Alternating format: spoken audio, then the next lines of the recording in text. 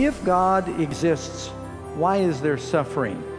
I might expand the title to say, if God is love, why is there so much suffering? Why do the innocent suffer?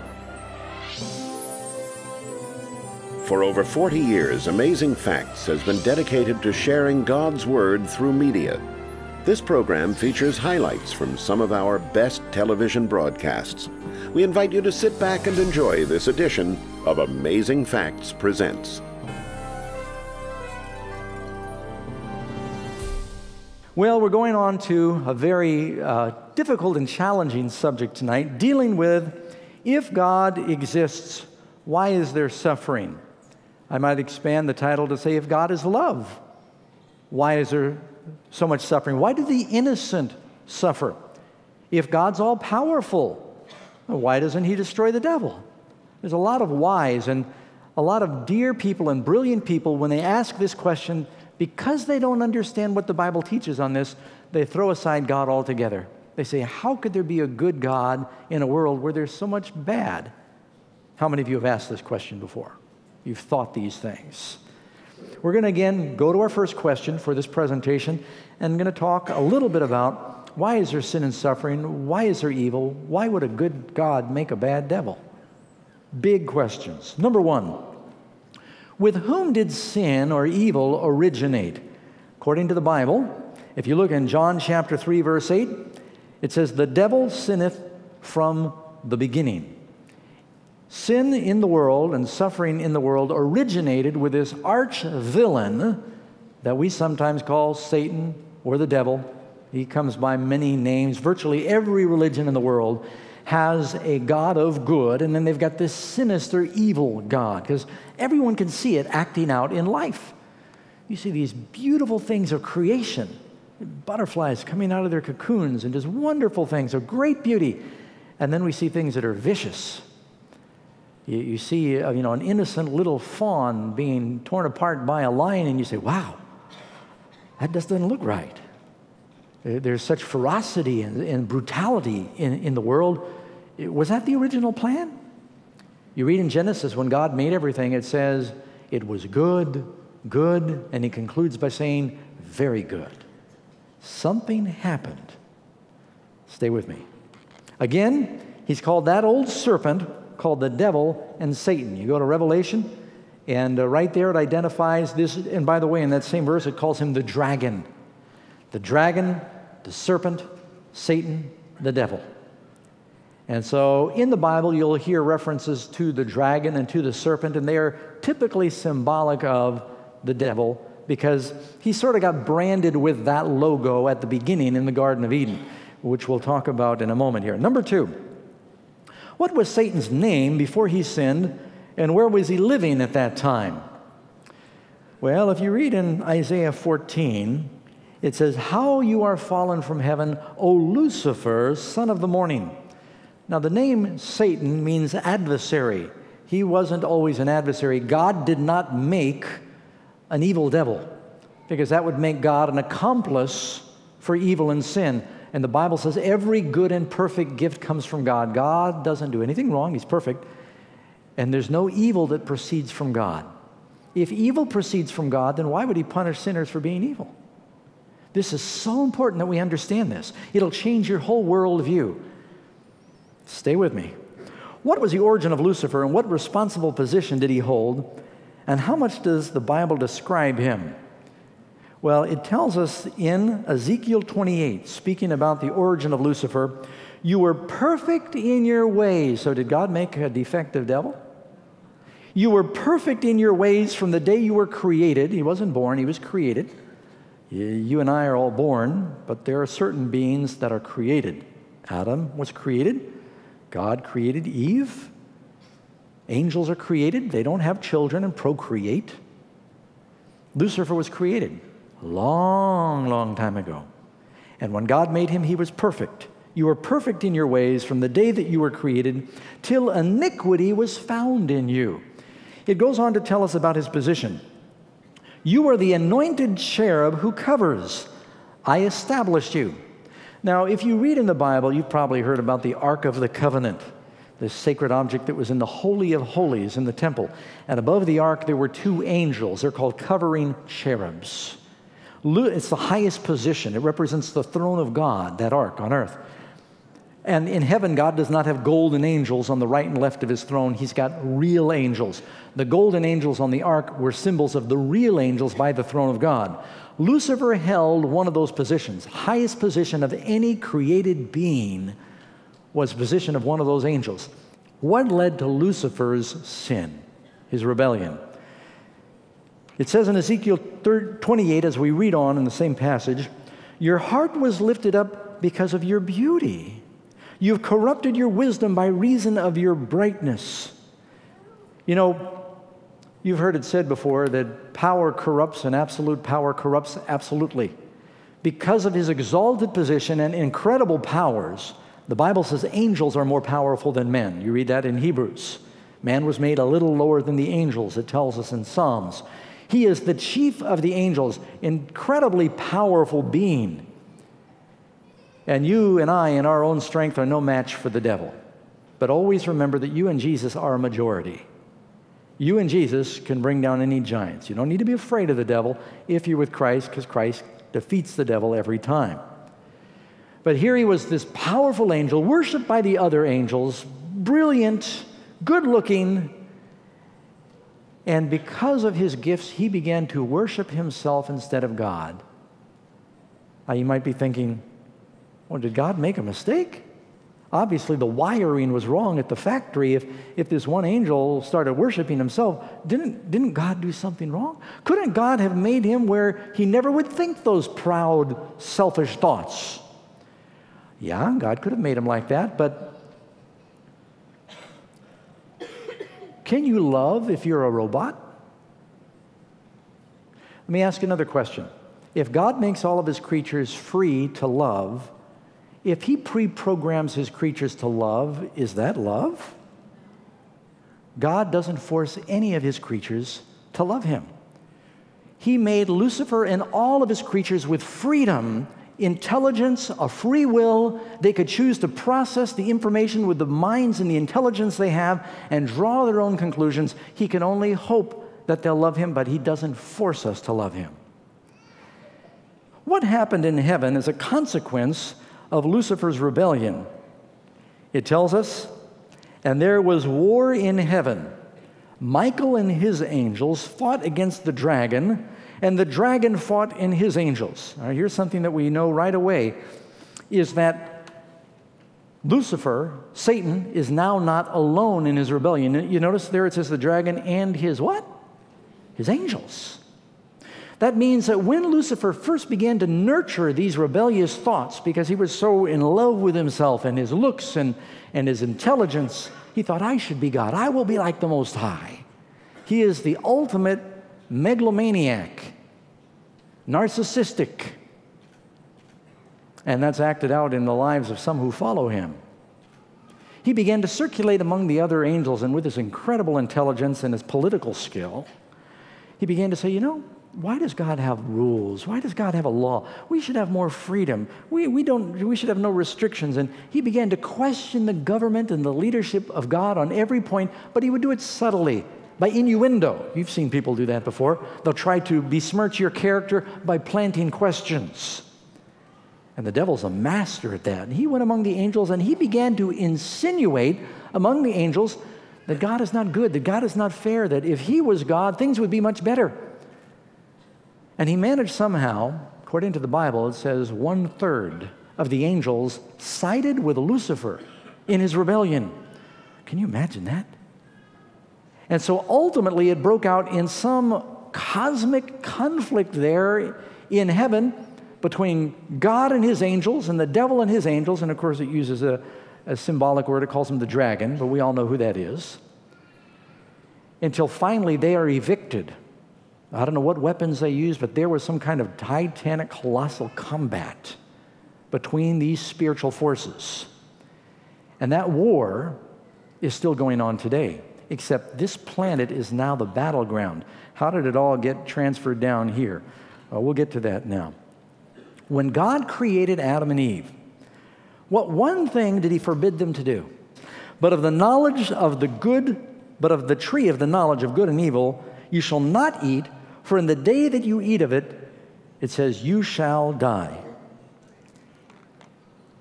He told them, don't go by that tree. Well, what happened? It tells us in the Bible that Eve was evidently wandering around in the garden, examining the fruit or doing some harvesting, and she saw that tree, and maybe it was a beautiful tree. Probably was. Sin usually is. Probably had neon lights or something. I don't know. And as she drew near the tree, all of a sudden, the devil had evidently, God can possess people. The devil can possess people. God has spoken through donkeys. The devil can speak through animals too. And the devil took this serpent, which was one of the most hypnotic of all the creatures in the garden. Evidently, it could fly before. And that's where you get all these legends of the winged serpents. And that serpent was up there in the tree. And perhaps he was eating the fruit, as if to say, look, nothing's wrong with me. As a matter of fact, before I ate this fruit, I couldn't even talk. Now look what it's done for me. Hey, beautiful, come here for a minute. I want to talk to you. And so she ate this forbidden fruit and then brought it to her husband, and that's when sin came into the world. Now, I've run ahead of my questions here. What medium did Satan use to deceive Eve, and what lies did he tell her? Now, the serpent was more cunning than any beast of the field which the Lord God had made. Genesis 3, verse 1. And then the serpent said to the woman, you won't really die. Now, notice this. God told Adam and Eve very clearly, if you eat the forbidden fruit, you will die. The devil is completely contradicting the Word of God. By the way, the first question in the Bible is the devil questioning the Word of God. You know why we've got so many problems in the world today? It's because the devil is still getting people to question the Word of God. It all came from doubting God's Word. And then after that, man lost dominion of the planet. Keep in mind, when God first made Adam and Eve, God made man in his own image. In the same way that God is supreme and a ruler and God can create, God made man so he has the ability to procreate, and man was to be the ruler of this world. Dominion of the planet was given to Adam, the highest of all God's creatures. The crowning act of creation was man and woman. And when Adam and Eve chose to listen to the word of the enemy instead of the word of God, they basically handed the keys of this planet to Satan. We lost control. Even Jesus says the devil is the prince of this world. So you are living in a planet that is a war zone. You can see it around you all the time. And instead of saying, why do so many bad things happen, we ought to be thanking the Lord that so many good things happen. God intervenes a great deal to protect, but there are limits based on his own character and justice on what he can do in this world, except as we ask him through prayer to intervene in our lives. There's a cosmic conflict transpiring down here. It goes on to say in Revelation 12:17, and the dragon was wroth with the woman, and goes to destroy the remnant of her seed that keep the commandments of God and have the testimony of Jesus. The dragon, who's the dragon? We're learning what these symbols mean, was wroth, angry with the woman. Who's the woman? That'd be God's church. And he goes to make war with the remnant, that means the remainder of her seed, or her descendants, her children. And so there's this war going on. Now, here's the good news. It's like kind of a political campaign. The devil has cast his vote against you. He wants you to be destroyed. The devil hates you. And you might be wondering, why does the devil hate me so much? It's because he hates God. And he wants to hurt God by hurting you. Because the devil knows that God loves you. I want to ask you, parents, what would hurt you more if someone tortured you or made you watch as they tortured your child? What would hurt more? We have 5 children, had 6. We lost a son. I know what it looks like to see a child in the hospital suffering. And if you could trade places and say, Lord, let it be me. I'd rather suffer than watch them suffer. God made this beautiful world. The devil tries to corrupt it because it all hurts God. And while we're down here shaking our fist at God, saying, if you're so good, why are you allowing all this? And God is saying, this hurts me much more than it hurts you. That's why Jesus came, to show us what God is like. Jesus came to show us what his Father is like. He said, if you've seen me, you've seen the Father. And Jesus came to be our substitute, our example, and our substitute, to take our place. Why was eating a piece of fruit such a deadly offense, and why were Adam and Eve removed from the garden? He that commits sin is of the devil. John 3, verse 8. When a person sins, they are listening to the enemy, and basically they were casting their vote on the side of the devil. And again, Romans chapter 6, verse 16. Don't you know that who you present yourselves slaves to obey, you are the one slaves who you obey. Whoever you obey, that's whose servants you are. Whether sin leading to death, or of obedience leading to righteousness. So whose servant do you want to be? By the way, whether you want to or not, whether you believe it or not, you are all somebody's servant. We are all either serving God or the enemy. Well, I started telling you a minute ago, it's like a political campaign. The devil's cast his vote against you. God has cast his vote for you. You have the tie-breaking vote. You do. You have a free choice who you want to serve. How powerful and effective are Satan's temptations and strategies? Well, I don't want to give him any glory, but the Bible tells us that we should be aware of our enemy.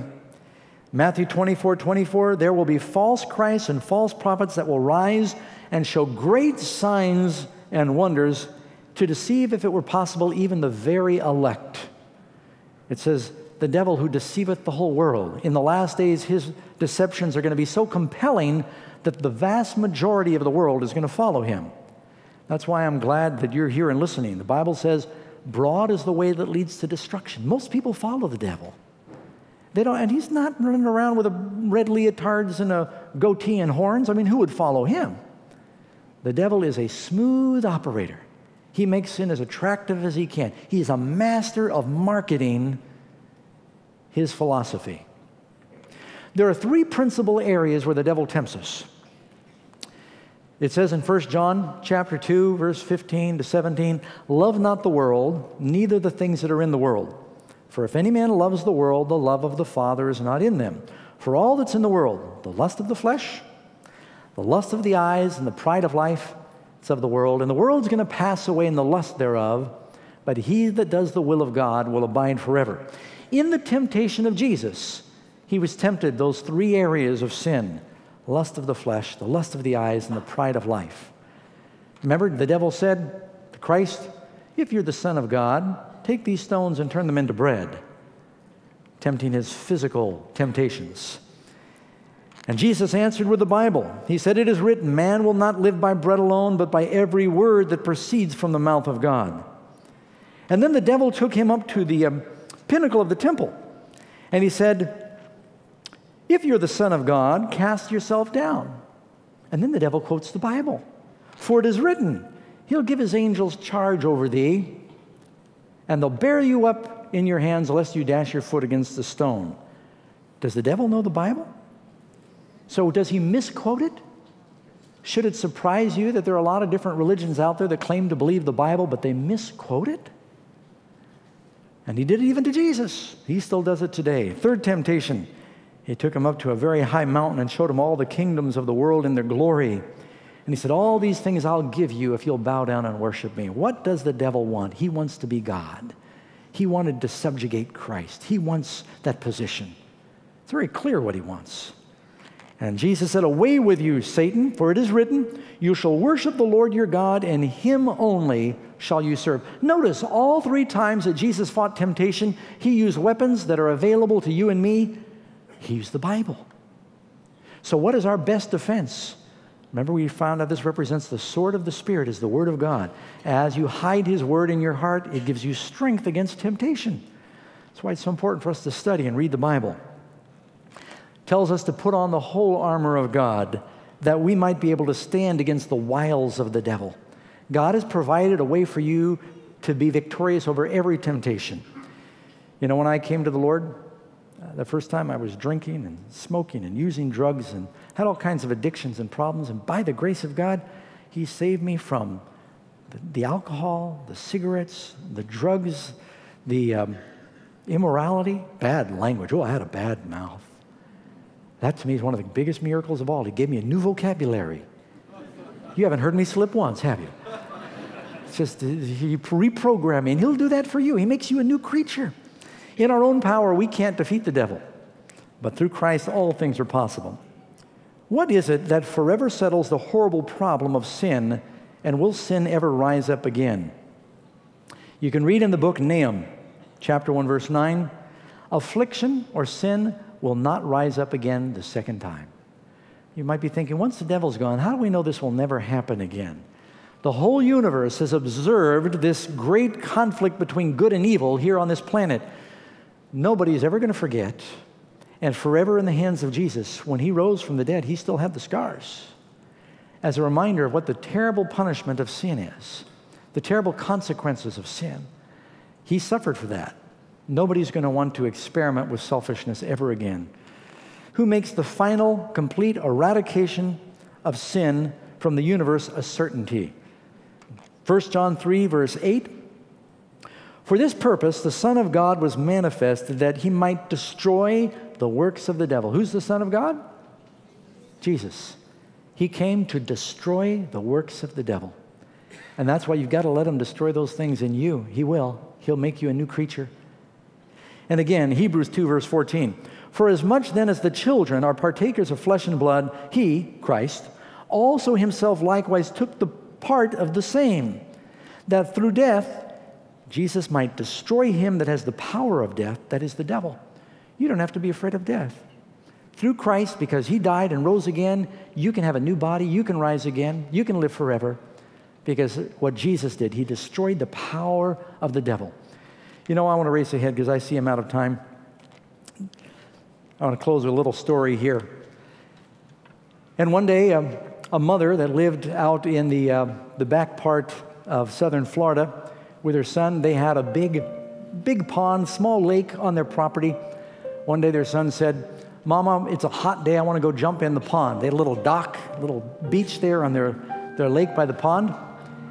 And she said, okay, real quick, and then come in for lunch.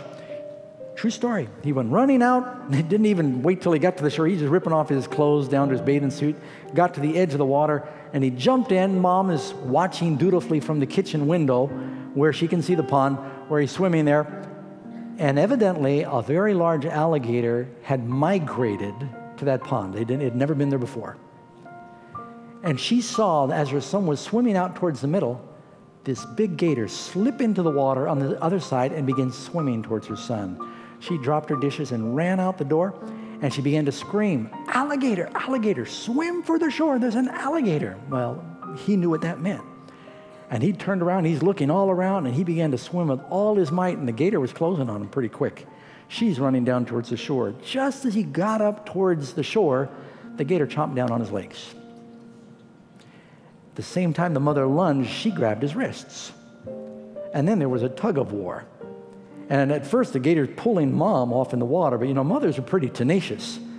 And she's pulling back, and her son is slippery and slipped out of her hand. She grabbed him again, and he's yelling, don't let go, don't let go. And the gator's trying to pull him back and do this roll. She pulled him back up on shore. Well, all this screaming and commotion, the mother and the son, a farmer driving by right near the house heard that. He paused, he looked. He had a rifle in his truck. Grabbed the rifle, ran down there, shot the alligator. Well, the boy was badly scarred on his legs, and he was taken to the hospital. And at first they thought he was going to lose his legs, but the doctors did a remarkable job, and they patched him up so that he kept his legs. After he recovered a little bit, a reporter came to the hospital and asked if he could interview the boy and find out what his ordeal was like and get the story. And he said, do you mind if I see your legs? He said, no, and he pulled back the sheets and he showed him the legs, and the bandages were off, and he could see the stitches and the scars. And the boy then held up his arms, and he said, you know, and I got scars on my arms too, because Mom wouldn't let go of me. And he was so proud of the scars on his arms. Well, you know, somebody's got scars in their hands because he didn't want to let go of you. And that's Jesus. But you've got to make a decision to hang on to him. He says, I'll not let go of you, but you've got to come to me. He will not force himself on you. He will not force his love on you. He pleads with you to come just as you are. And he says he'll give you a new life, he'll give you a victory, he'll give you a purpose. He says it's an abundant life. Stay tuned. We'll be right back with this week's special offer.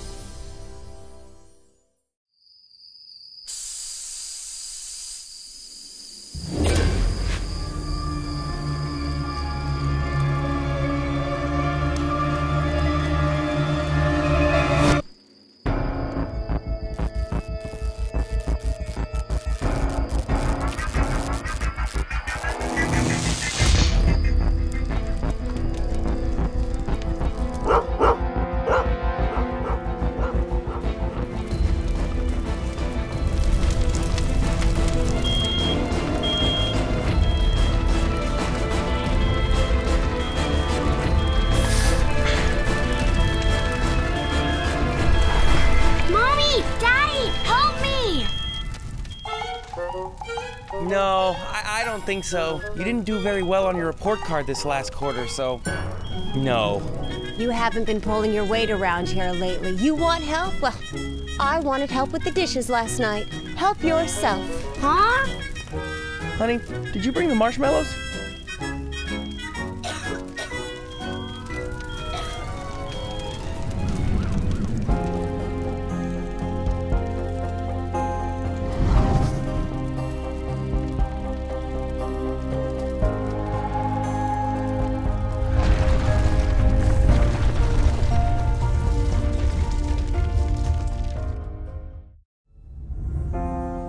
Together, we have spread the gospel much farther than ever before.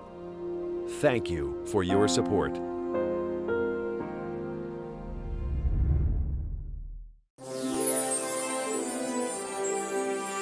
Hello friends, this is Pastor Doug Batchelor, and I want to thank you for watching Amazing Facts Presents Australia.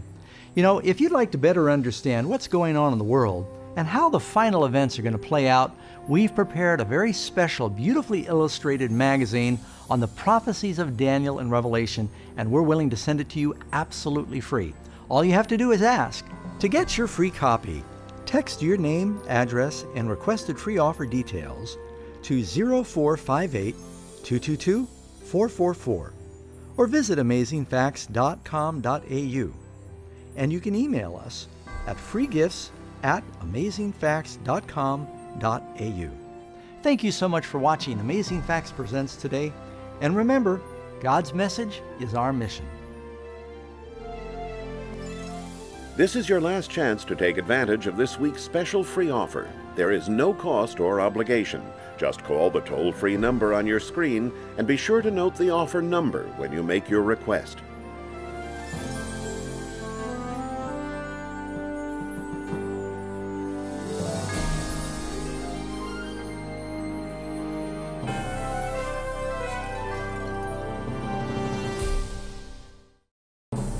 This presentation was brought to you by the Friends of the Amazing Facts Ministry.